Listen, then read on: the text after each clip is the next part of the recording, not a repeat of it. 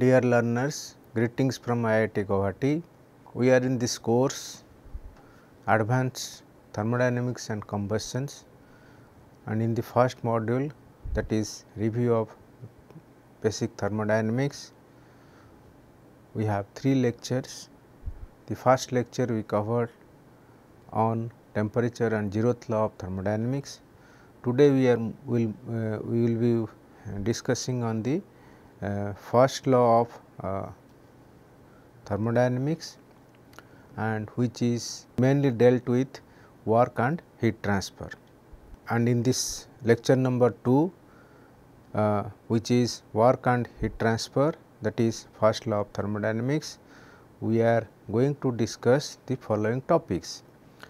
The first one is the basic concepts of work and heat. Then we will move to the thermodynamic definition of quasi-static process and subsequent work transfer. Then we will move on to generalized equations for work system, and subsequently how that work equations can be applied for a composite systems involving multiple number of systems and processes which are non-thermodynamic in nature. Then we will after discussing the concept of work and heat, we will give the definition of the first law of thermodynamics, and with this first law of thermodynamics it gives another concept which is heat transfer or heat, which is and it is the another form of energy. Subsequently to this discussion on the first law of thermodynamics, we will define some parameters, and that which is heat capacity and its measurement, and the last segment of this topic is the modes of heat transfer. Now, let us move on. First, we will give the thermodynamic definition of work and heat. We all know that the energy interactions in a thermodynamic systems can occur in 2 modes, work and heat, and there are some basic definitions which needs to be followed if you want to talk about work. In mechanics principle, work is nothing but force times displacement, and later on we convert the work to energy. Subsequently, it can be kinetic energy, potential energy. So, sticking to that definitions, the thermodynamic sense of defining the work refers to the fact that whenever we define this work, it and side by side we can visualize that systems either rising or falling a mass systems. So, in the process of rise and fall of the certain mass, the potential energy of the system is changed, and that gets transferred in the form of work. So, in this work transfer mode, in one sense we say there is a paddle wheel arrangements which is used to change the thermodynamic state of the systems, and in this case it may be a liquid inside a container, and that thermodynamic state is going to change through this paddle wheel arrangement, and when you do some work on this paddle wheel, and that is possible through rise and fall of these mass systems. Now, similar work can also be introduced into the systems through an electric circuit, in which we can we can dump the work into the same amount of work through an electrical system, but still that also can be used, that energy can be used or can be viewed as rise and fall of a mass systems. Now, in this process of the change of energy interactions, we really do not encounter the change in the temperature, substantial change in the temperatures. If this is not the case, and whenever there is a energy interactions by virtue of temperatures, then that systems we refer as a heat transfer mode. So, in same systems we can say that in a closed environment a certain mass of liquid is getting heated by a burner. There is another viewpoint is that we can have a electric systems in a enclosed container in which the water can be placed. So, this particular sense there is no physical movement of mass systems. I mean, these systems cannot be viewed as a rise and fall of mass systems, rather it can be viewed as rise in the temperatures.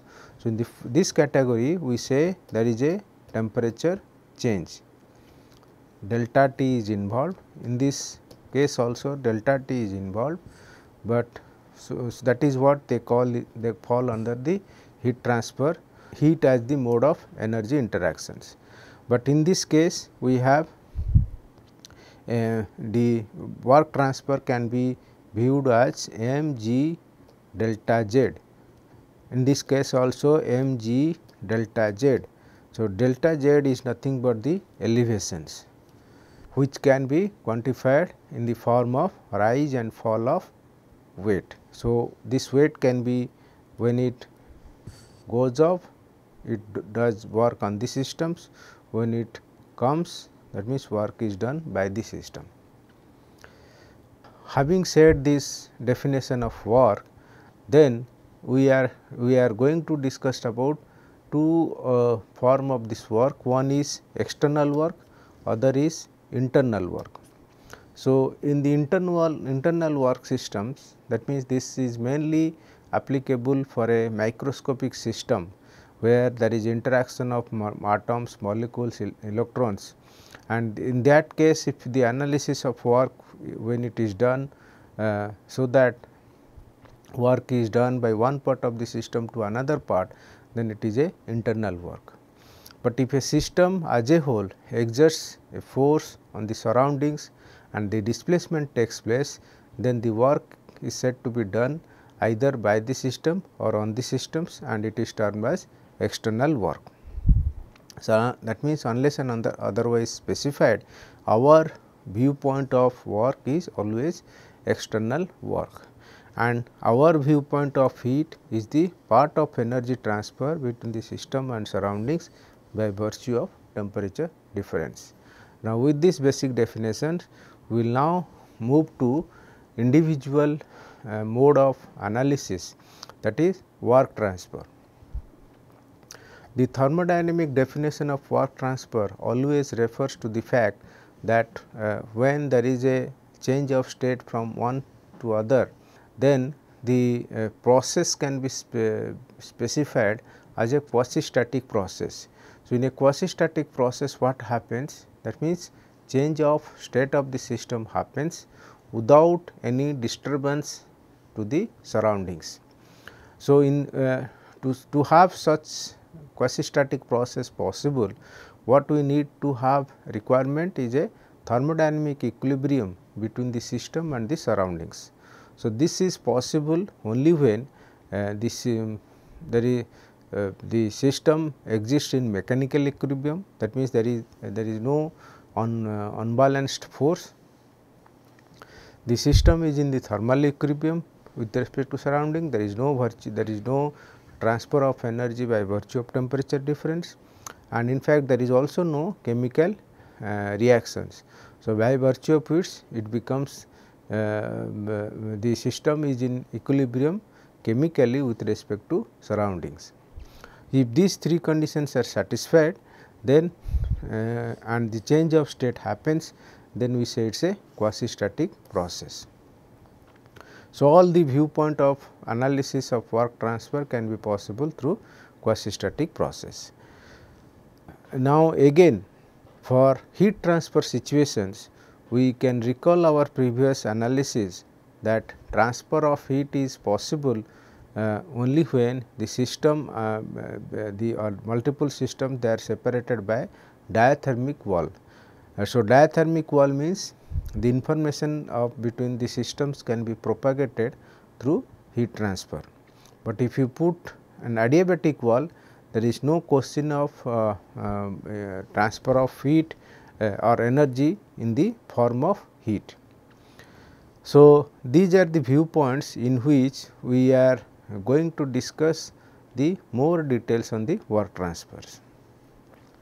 Now, when I say quasi static process, the first basic definition we say that the work is nothing but force times displacements. Now, here the force can be interpreted in the form of pressure, displacement can be interpreted in the form of volume. So, that means whenever that means there is a change in the volume and there is a change in the pressure. So, we can define this in the coordinates PV diagrams. So, that is what we say quasi static processes are often referred in the pressure volume diagrams. So, in a simple systems like we have a piston cylinder device. So, this piston is moving back and forth within these cylinders. So, in the process of moving we can view these systems that when the gas which is inside this container or this inside this cylinder, it gets compressed when the piston moves in the forward directions, and the gas expands when the piston moves in the backward directions. And we say that if there is the process occurs in very slowly, so that the displacement can be represented in the form of dx, small displacement for a given force F, then we can view this entire change in the pressure and volume of the gas, in which we can write that which gas which is at initial state I, its coordinates are specified as Pi and Vi, and when this is at final state, is final volume is Vf and final pressure is Pf, and initial pressure is Pi and initial volume is Vi. So, the work transfer in this process, we can see there is an increase in the volume, and here the this is a, so you can say it is an expansion process. And in another viewpoint is that from the final system to initial system, the process can also occur. So, so these two, first and second, they are referred to processes. Now, when I club them together, that means a gas goes from the initial state to final state in one path, and again it returns to the initial state in another path. So, these things we can say, if this case this happens, we say it is a cyclic process. And very specifically we can say that these processes can be defined, and when the in such a way that when the pressure remains constant, so it is a isobaric process. When volume remains constant, it is a isochoric process.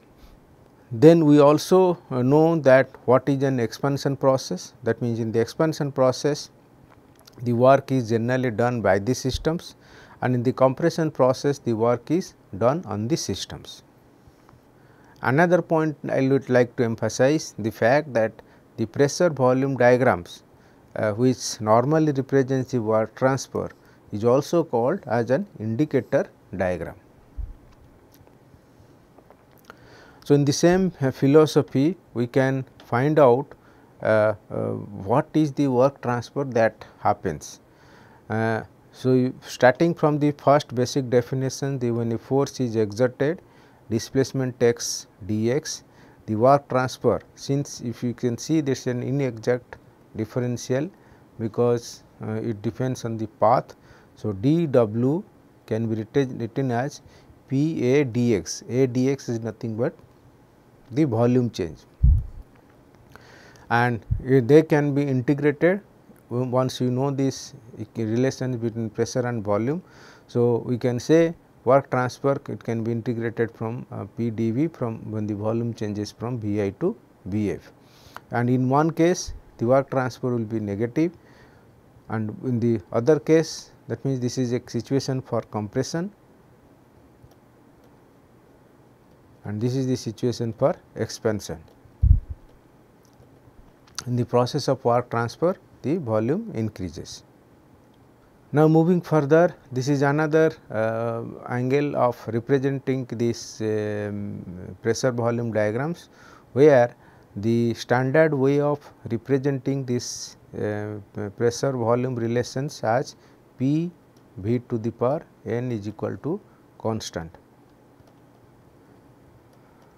So, in the basic thermodynamics course, this is a very fundamental relations, and for different values of n we can say what are the nature of the processes. They can be isobaric. When you have say isobaric process, that means it is a constant pressure process. So, in this case n is equal to 0. So, here the pressure is constant, and when you say isochoric process, the volume remains constant, that means n is infinity.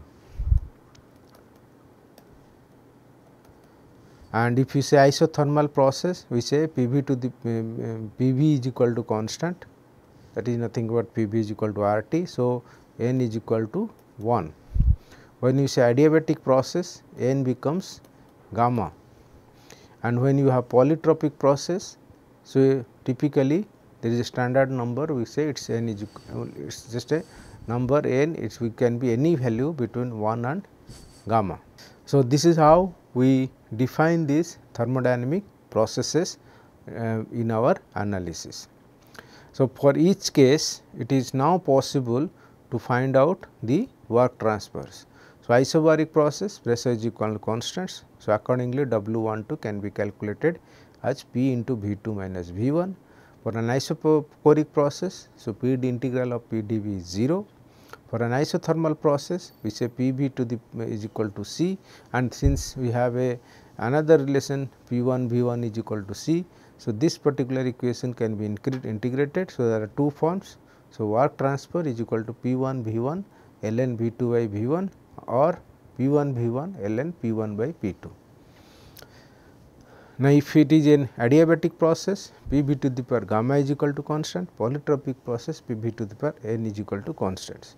So, in that processes, the general definitions we can write as W12 as P 1 V 1 minus P 2 V 2 by n minus 1, and finally, this can be represented as P 1 V 1 by n minus 1 whole into 1 minus P 1 by P 2 to the power n minus 1 by n.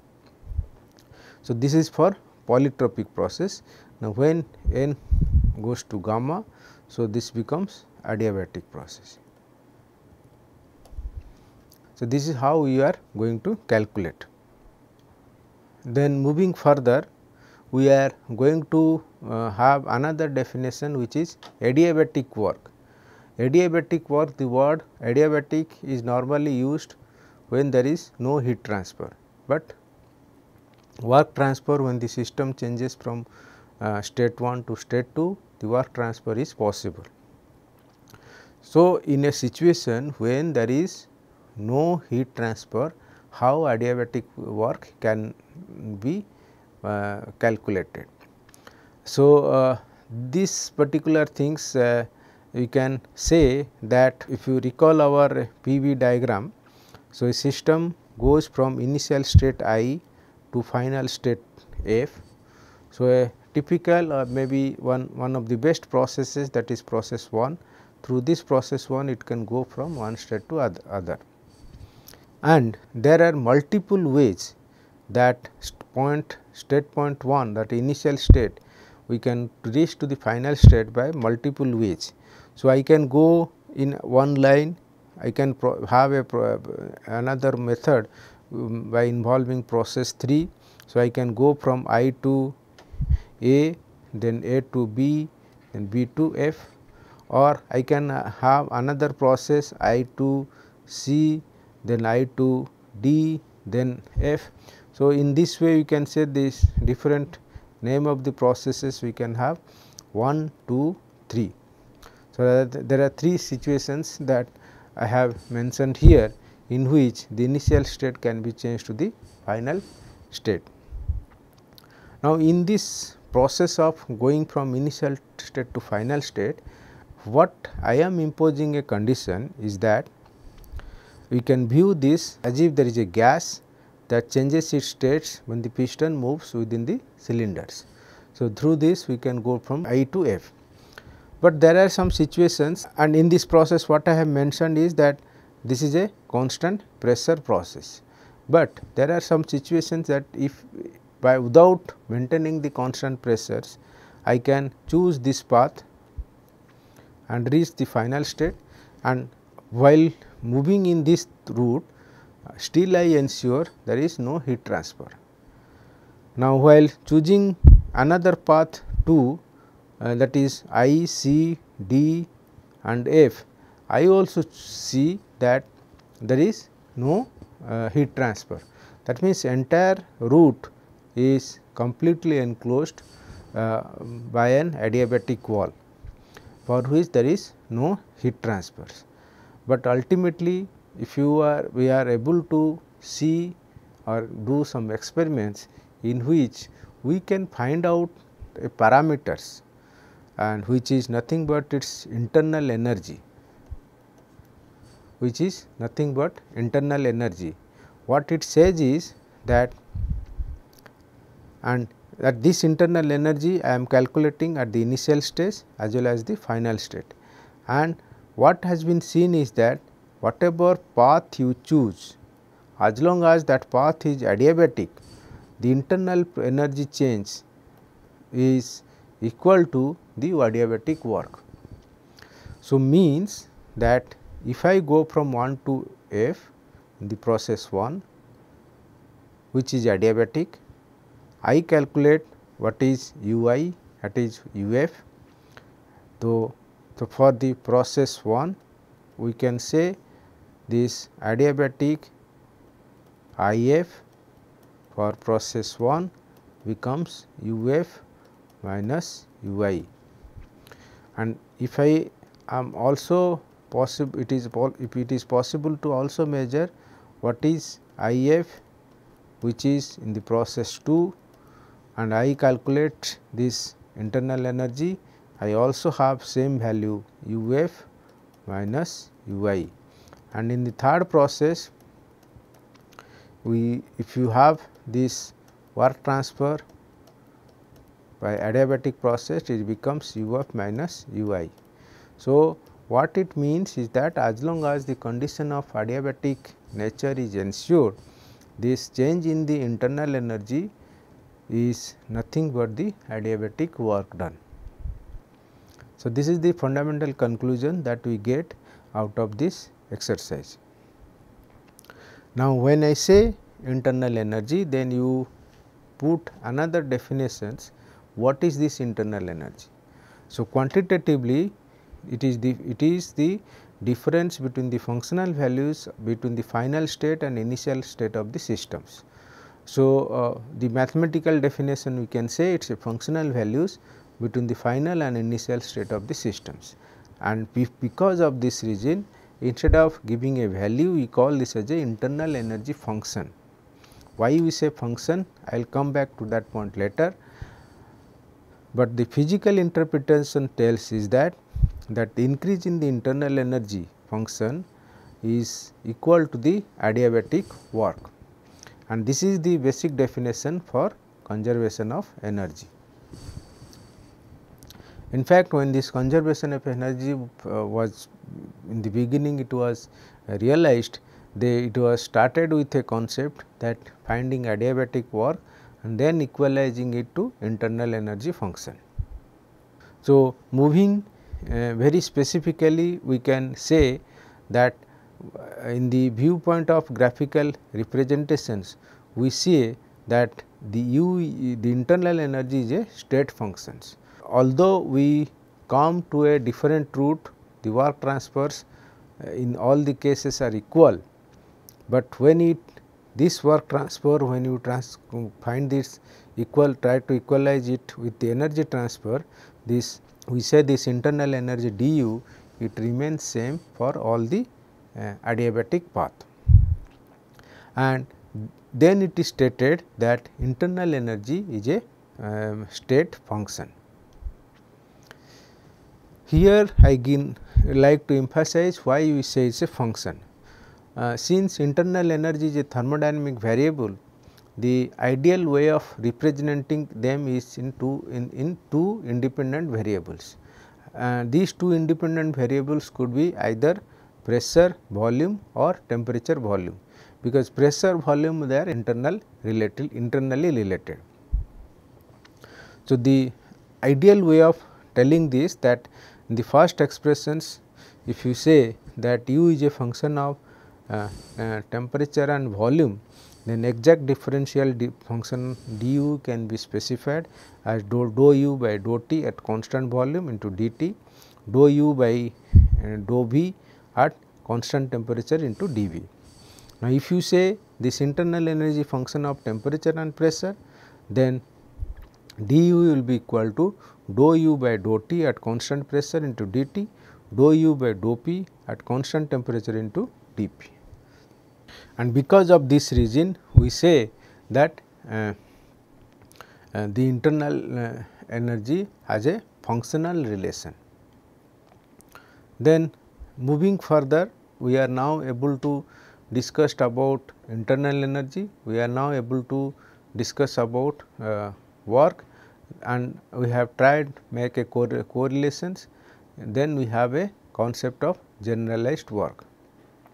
So, the generalized work, which is nothing but the thermodynamic definition of work, and for an hydrostatic systems, the pressure and volume representation is the most ideal way, and this pressure represents the generalized force in the intensive coordinates, where volume is the generalized displacement. And the third parameter, which is also important, is nothing but the another independent parameter, that is temperatures. So, a single equation exists, so that two coordinates are independent. We also know that a composite systems can be depicted by two hydrostatic systems separated by a diathermic wall that ensure both parts at same temperature.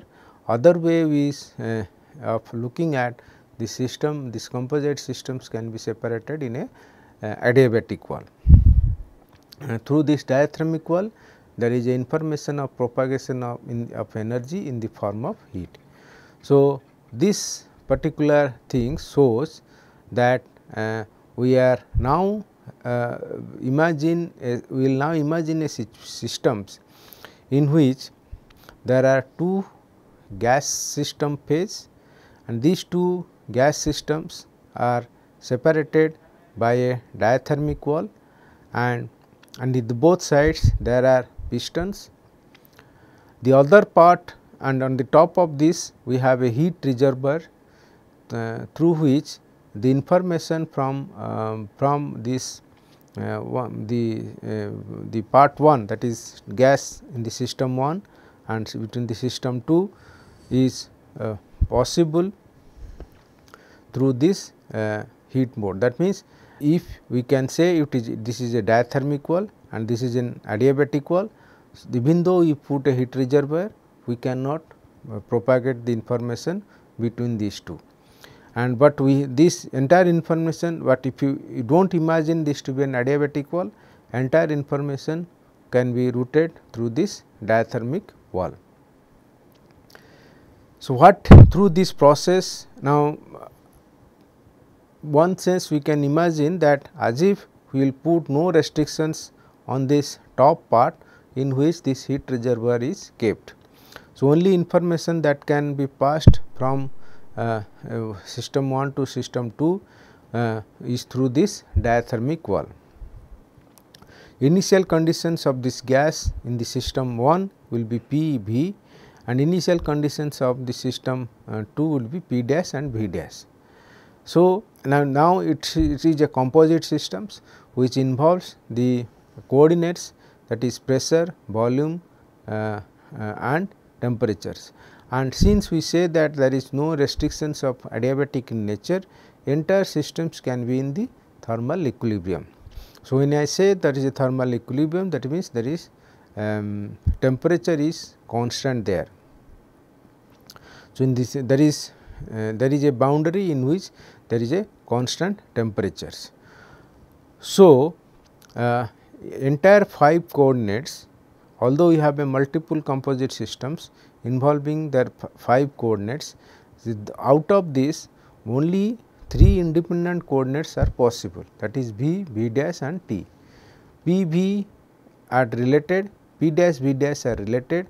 So, out of them we are only choosing one, and temperature is the another parameters. Now, if these 3 things can be plotted in independent axis systems, coordinate axis systems, that is temperature, volume v dash and volume v.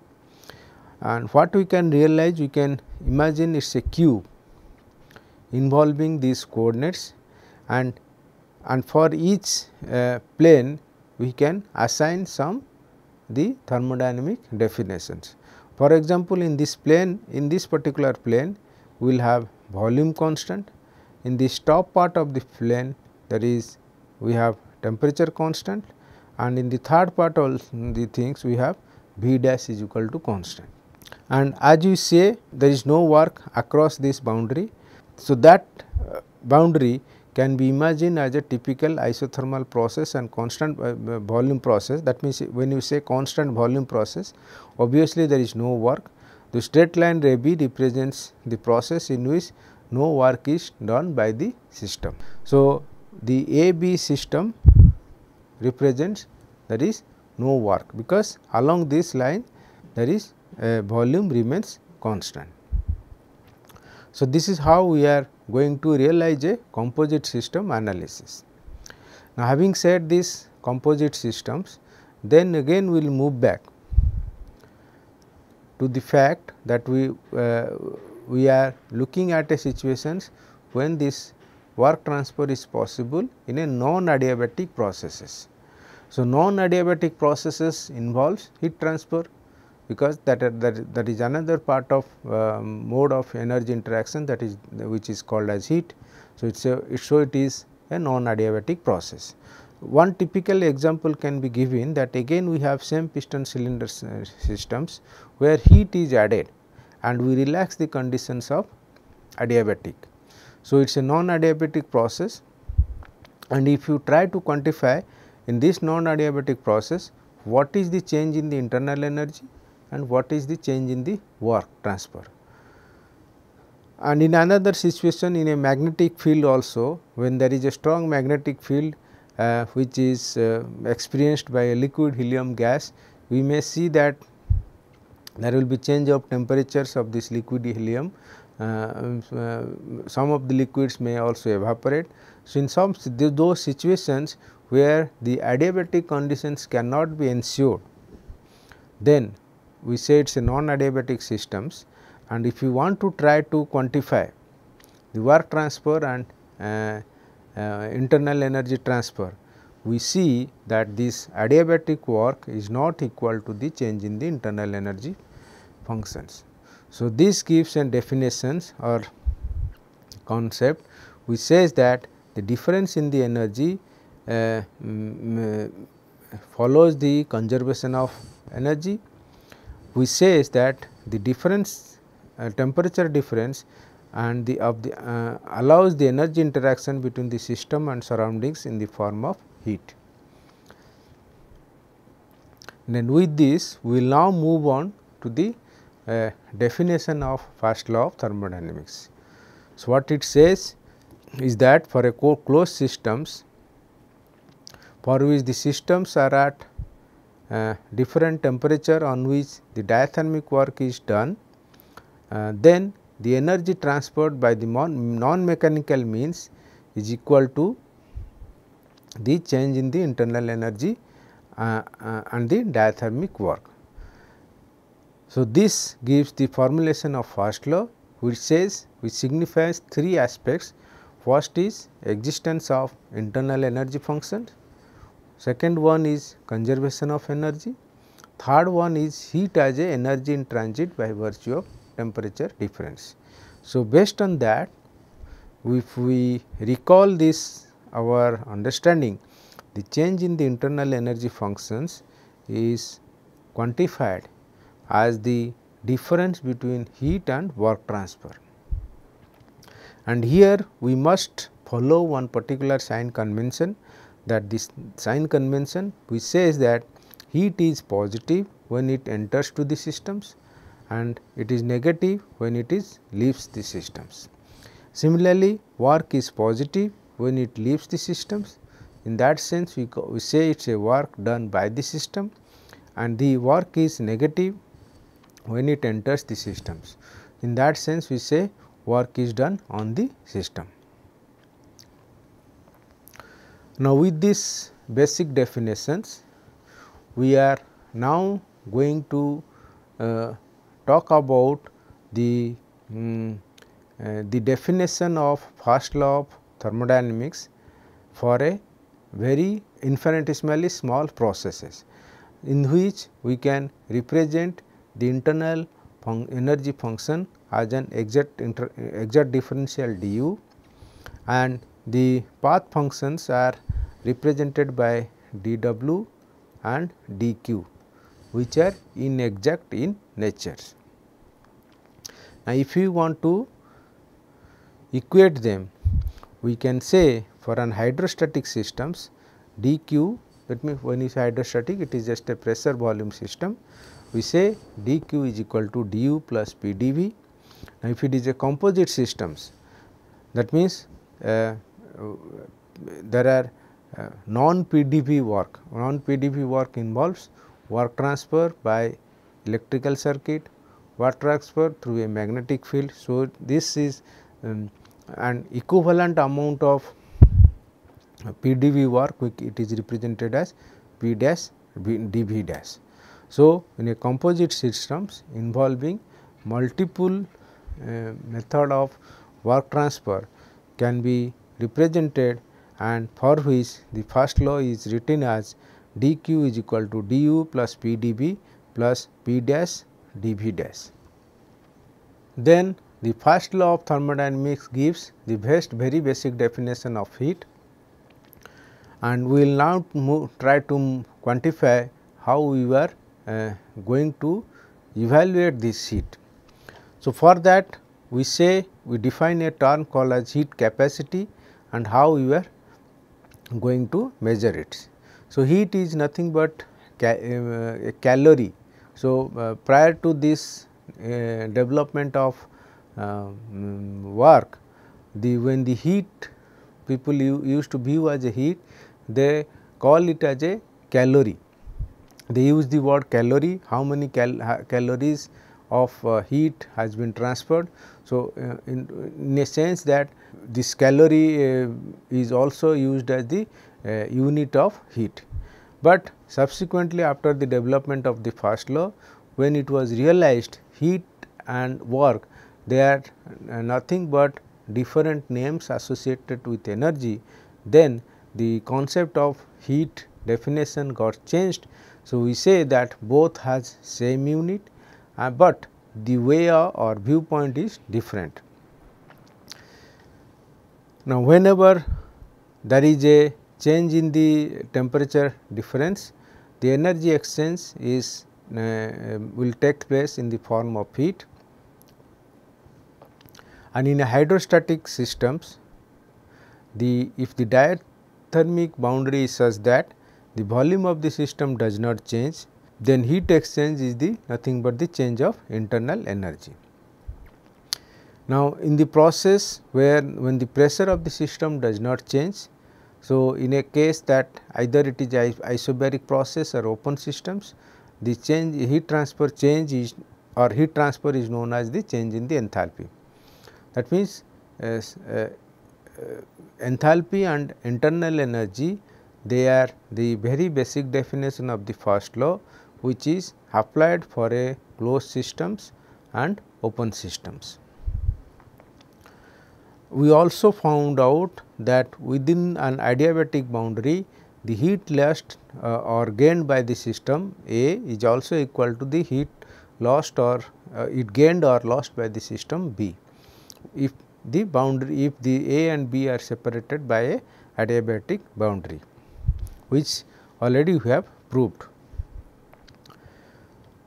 Then, having said this, then we define this heat capacity for a non-adiabatic process, we can represent as a internal energy capacity. So, heat capacity is generally referred as internal energy capacity. So, when heat is absorbed by the system, the change in the temperature takes place depending on the states, and one way of quantifying them is representing this heat in the form of specific heat, that means change of heat per unit mass. So, and for a fluid systems, there is only one specific heat which is defined as a average specific heat C, and this average specific heat by definition we say that when the systems goes from final state to initial state, we can say its average heat capacity which limit T f to T I d q by T that is equal to d q by d T. So, this is the definition of average heat capacity. Now, if this heat capacity can be represented in the specific forms, we say small c is equal to C by n, n stands for number of moles, which is related to the mass of the systems and molecular weight of the gas. So, this particular definition also holds good, only holds good for gas part. Okay. Then some very other basic definition is that the heat capacity can be negative, can be positive or infinite depending on the process that undergoes the heat transfer. Now, we are going to give some mathematical interpretation of this first law by including this heat transfer. So, we know what is the heat capacity now. We have the first law of thermodynamics, then let us correlate, and we also know the mathematical relations when a thermodynamic parameter is specified as the function of any other two independent parameters. So, with these three viewpoints, we have to now recall that what we understand is that how these properties or what I mean how these internal energy functions can be found out from the first law. So, you recall our thought that we have a specific heat at constant volume, that means when there is a change of heat with respect to temperature, when keeping volume is constant we say specific heat at constant volume. When there is a change of heat with respect to temperature keeping pressure is constant, we say it's specific heat at constant pressures. Now, with these two definitions, and we now recall the first law of thermodynamics, which is dq is equal to du plus pdv, and it is a non-adiabatic process. So, when we have said this, then we start our definition saying that let us see that what is this internal energy U. We can write them as a independent function of temperature and volume. So, first we assume that U is a function of temperature and volume, then we can write what is du is equal to dou u by dou t at constant volume into dt, dou u by dou b at constant temperature into dv. Okay. So, then we can write this dou u by dou t and we can put it in this first law equations. So, from this we can find out dq by dt as a function of u du by dt at constant volume plus du by dv at constant temperature plus p into dv by dt. So, basically you divide by dt here, the dt will get cancelled and dv by dt will come here, and then you put that equation in the first law. Then when this equation is put in the here, we arrive at this particular equations. Here from this equation we now recall the parameter what is called as volume expansivity beta is equal to 1 by V dV by dt at constant pressure. Then we also have the Cv definitions, which is dq by dt at constant temperature, dq by dt at constant volume. When you impose this condition as constant volume, this parameter will go up.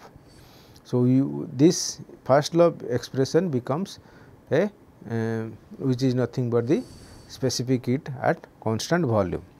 Then you impose the condition that when we write this particular first law equation at constant pressure. That means, when you say at the constant pressure conditions, if you impose that thing, then if you rewrite that equations, then we will find that this dq by dt at constant pressure is the Cp, this term becomes Cv and this term remains as it is, and this dV by dt we can get it from the volume expansivity, that is nothing but V times beta.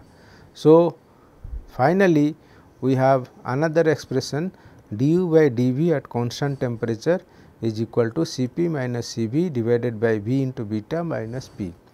So, what I am trying to gain from this exercise, that we have this internal energy functions u, and this u, if you want to see this variation of u, means you want to measure du by dV at constant temperature, it is possible that through the information of Cp, Cv and beta, they are nothing but the property.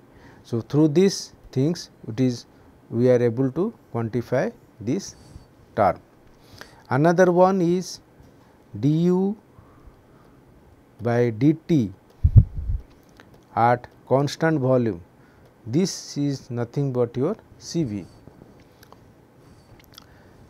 So, what it says is that the internal energy functions, by definitions we can interpret it in the from the first law about the change of internal energy with respect to the independent property parameters, and in this case it is volume and temperatures. Then moving further to the heat capacity and measurements, we have another concept which in the basic thermodynamic courses we used to call as a heat reservoir. So, the word reservoir stands for the fact that as if whenever there is a change of temperatures, when you take out any heat from a reservoir, a heat reservoir, as if its temperature do not change. This something we can view, you can, if you want to take some bucket of water from a ocean or river, we do not view any change in the ocean systems as the change of mass. Similar way, for heat, concept of heat reservoir is utilized, where we can say that heat reservoir by definition is this infinite source of heat from which we can take out heat or we can add heat. This heat reservoir concept is very vital in understanding the subsequent law of thermodynamics, that is second law of thermodynamics. Now, from the first law principle we can find out that what is the, or we can find out what is the quantity of heat that gets transferred if by maintaining constant pressure, then we can write it as Qp as integral of Ti to Tf Cp dt. So, that we can say Cp times Tf minus Ti. At constant volume, Qb is equal to Cb times Tf minus Ti. So, this is the quantification of heat in terms of temperature difference. Now, after giving the very basic definition of work transfer, then we will see that what is the modes of heat transfer. So, we said that temperature difference is the essential requirement for transfer of energy in the form of heat, but we can say there are multiple phases of substance that occurs. Heat can be transferred in a conductor or in a solid body. Heat can also be transfer is possible in a liquid medium or in the gas medium. So, based on this, medium, we define them in the form of heat transfer as its modes. So, the first mode is nothing but the heat conductions. So, it is referred as a conduction mode of heat transfer when the transport of energy is possible from one volume element to a neighboring volume element through this temperature difference. So, it is a heat conduction. So, it is a volume is taken as one parameters. The Fourier's law of heat conductions is introduced that talks about this heat conduction mode. So, it is represented by equations dq by dt is equal to Ka dt dA dt by dx, where it introduces a term which is called as thermal conductivity, and this thermal conductivity and also the change of heat with rate of change of heat is proportional to the area, surface area and the temperature gradient. So, there is a term which is negative sign induced because the dt by dx is always a negative quantity, because it flows from higher temperature to the lower temperature. Now, to make this entire quantity positive, a negative sign is introduced. Now, from these basic definitions, we can find out what is the thermal conductivity of a particular material, and its SI unit is represented as watt per meter into Kelvin. Now, moving further, when the medium is liquid, we call this as a mode of heat transfer as convection, or it can also be a gaseous medium. So, the convection means that by virtue of temperature difference, a convection current is introduced. That means, for example, when you boil water, what happens? We are giving heat at the bottom surface of the container. So, temperature drops. When the temperature increases, but density drops. So, by virtue of which the higher density mass will come down and the lower density mass will go up. Through this process, the communication of heat happens, and as long as this goes and as long as we are supplying heat, we say that this particular motion we call this as a convection current. And if this convection current is possible naturally, that means without involving any external agency, or it can only occur through this temperature difference, then it is a natural convection. So, if the convection current is produced by an external agency like running a fan or pump, then we call this as a forced convection.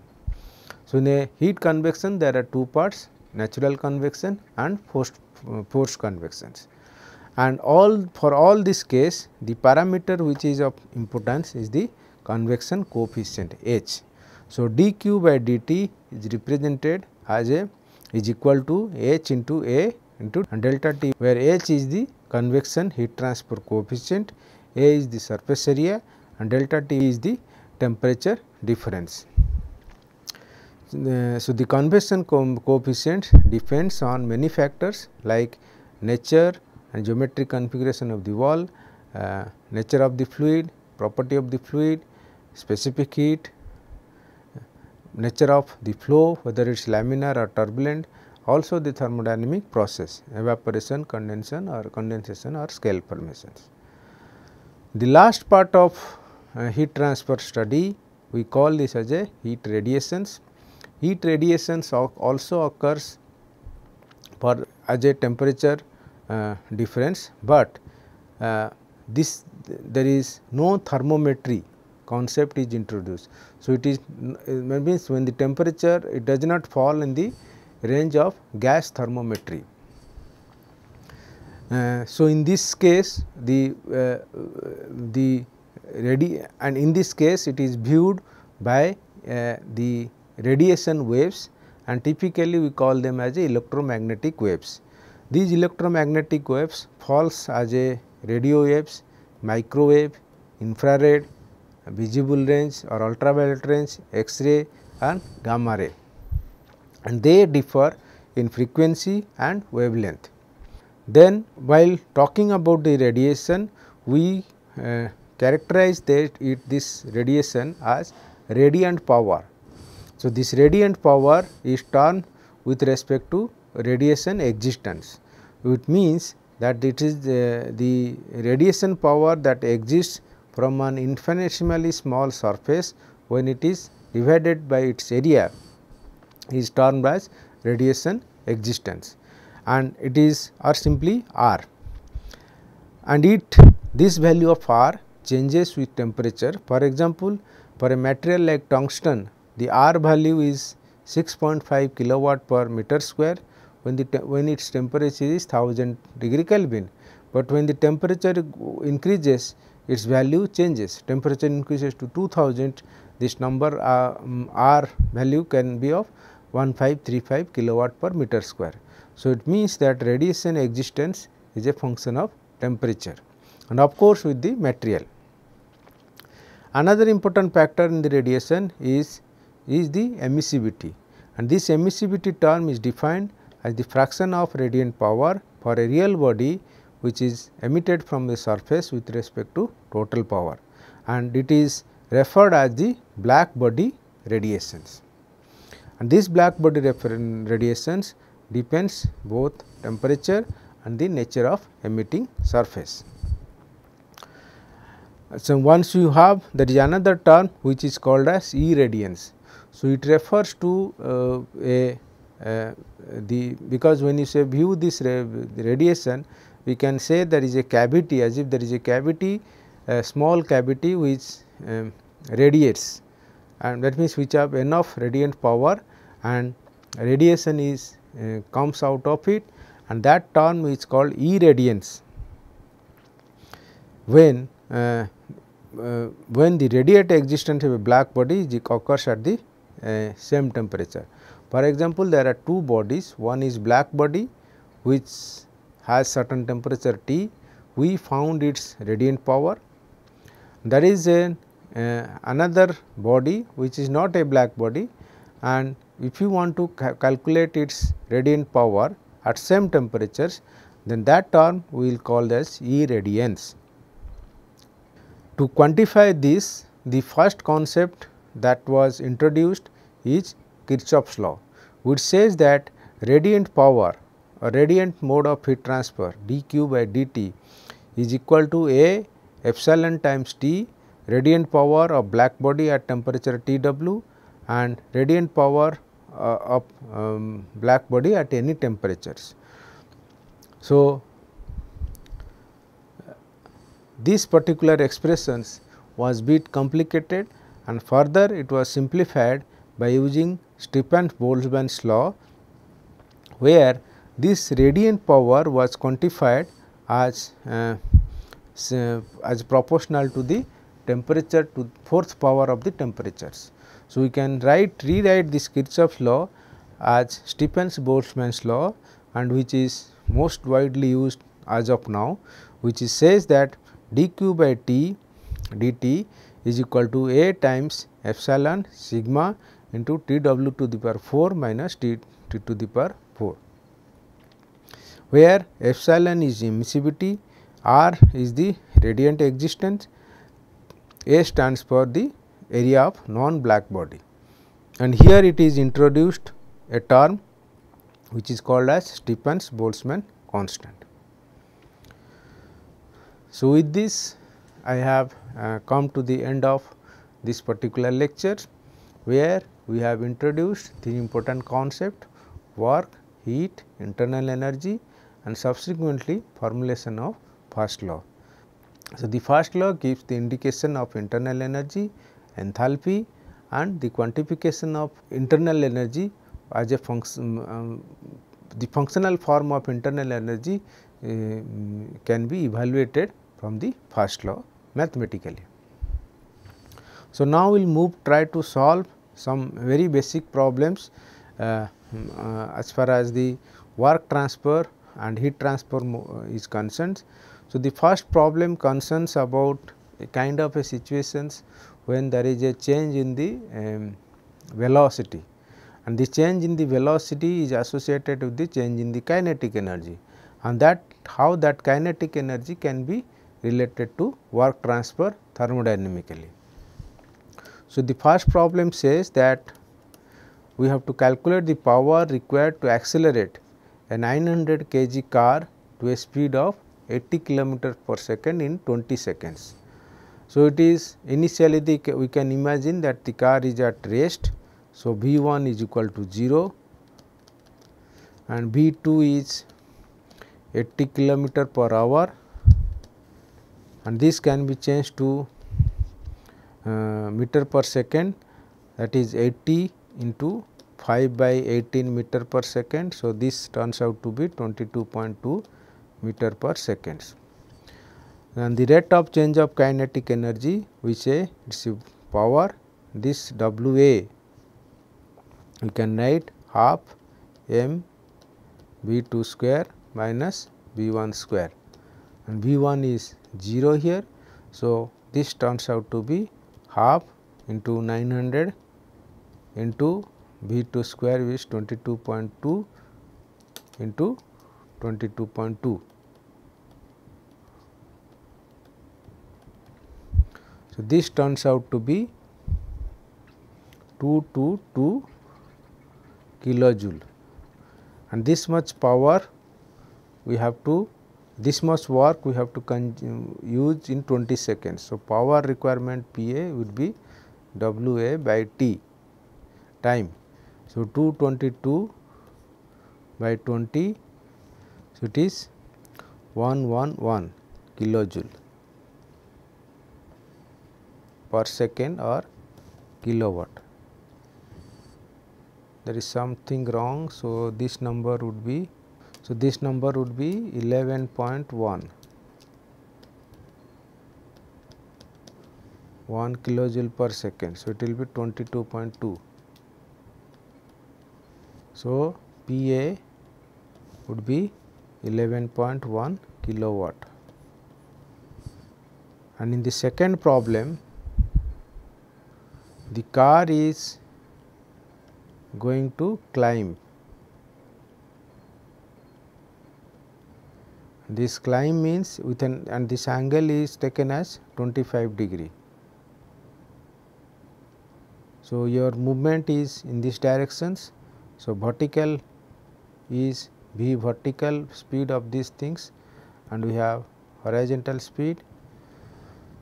So, we can rewrite this equation that when the car is climbing in a slope road at an angle 25 degree with same condition as the question 1, and the velocity of the car is to remain constant, then we can put the power requirement as W B, and that is nothing but m g times v vertical velocity of the car, that is m g vertical velocity will be v sin 25 degree. So, W B one can quantify, mass is 900, g is 9.81, velocity is 22.2, because we are not going to change the velocity, and sin 25 degree. So, this term would be 76.36 kilowatt. Okay. So, the next problem is about the heat transfer. So, we are looking at a person who stands in a breezy room, means it is a, there is a breeze of wind and this wind room is maintained at 20 degree centigrade. We have to calculate the heat transfer if the exposed surface area and surface of the outer area temperature is 30 degree centigrade. Now, here the first thing that you need to understand is that what are the possible mode of heat transfer from the person. So, the possible mode of heat transfer we can write Q as Q convection is possible plus Q radiation is possible. Now, Q convection requires H A delta T, and delta T is known here 30 minus 20 10 degree centigrades.